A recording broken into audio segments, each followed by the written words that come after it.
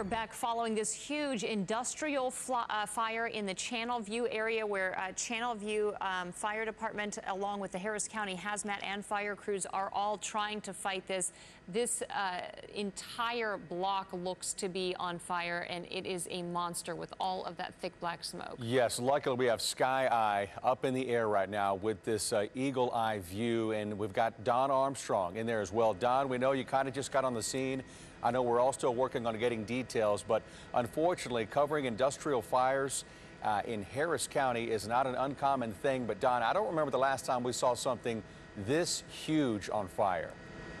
Well, it is kind of bizarre, Eric. As a matter of fact, when we swung around to this side of the fire, I noticed that the ditch in front of this building that I'm showing you right now, where the fire is centered behind it, that ditch had already been on fire, but apparently that fire has been put out. I don't know whether it's because of so much water, but apparently it is some sort of a liquid that went down into the ditch from whatever is being held inside of this building, or what's left of it now. We don't know what kind of chemical or industrial kind of solvent, whatever it is that's burning, is burning black like it is some sort of a petroleum product. We understand that Harris County Marshal is on the scene. Channelview Fire is here. There are other fire departments are on the way that aren't here yet, but I don't know even how you begin to fight this thing because it is so massive. All of the fire seems to be on the ground, which tells me that the building has collapsed or has burned to the point where it's now down on the ground. But as you can tell, I'm going to pull back here and let you see how thick and how high this plume of smoke is here at this location. We don't know the name of the business yet. We're trying to get that information.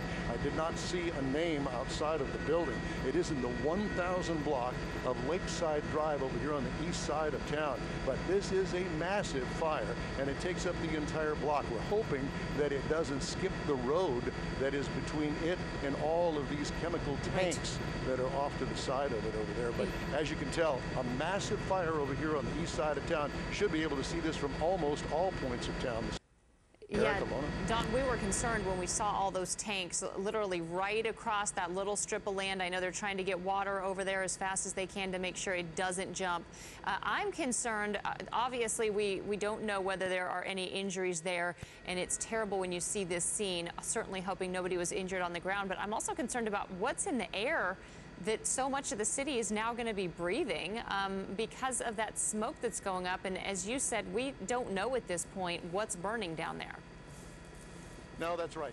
And let me zoom in here and see if we can see anything. It looks like barrels or containers of liquids. Yeah, and then there are also those square containers, and you see those on the back of trucks, mostly chemicals of some sort that you see them every once in a while pass you by on the freeway or you pass them. But it's a lot of that in this area. I assume that some of this was on the outside of the building, some of it was in it. Can't really tell if there was an enclosure at all.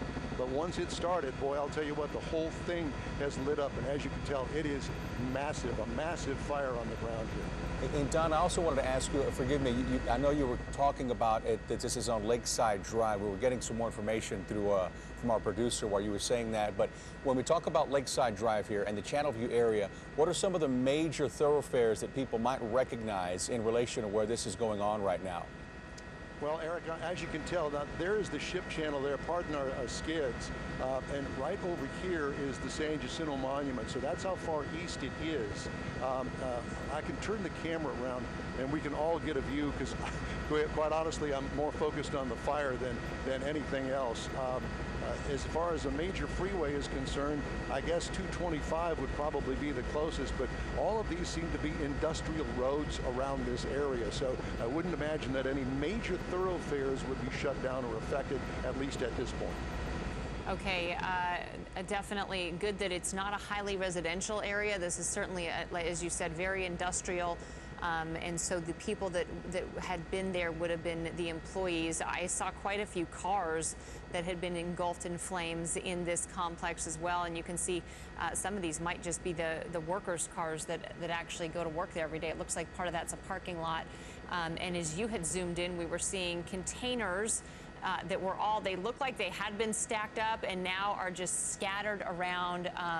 and it looks to be a full collapse of the building as well. Maybe we're seeing parts of what used to be the roof. It's difficult to tell, but we can certainly see that there were containers, and of course we would believe inside of containers is something that that's being used in these industrial processes, and it might take us some time to get an answer about what was in there. Those hazmat crews obviously are going to be taking every precaution, but for anybody else around the city that's going to be breathing that air, we just don't know what's in there. I definitely want to check in with David Tillman in a moment to figure out where all that smoke is going. It does look like it's pushing up pretty high into the atmosphere, which is good. It's not blowing directly onto neighbors. Yeah.